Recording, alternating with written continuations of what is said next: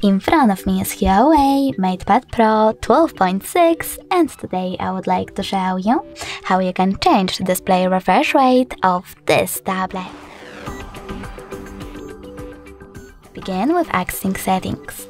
After that, scroll down and click on display and brightness. From here you need to scroll down again and click on screen refresh rate. After that, just tap on the best option for you. I will go with high. And when you're ready, click on the back button.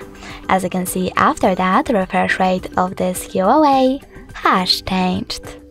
Thanks so much for watching. If you enjoyed this video, leave a like, comment, and definitely subscribe.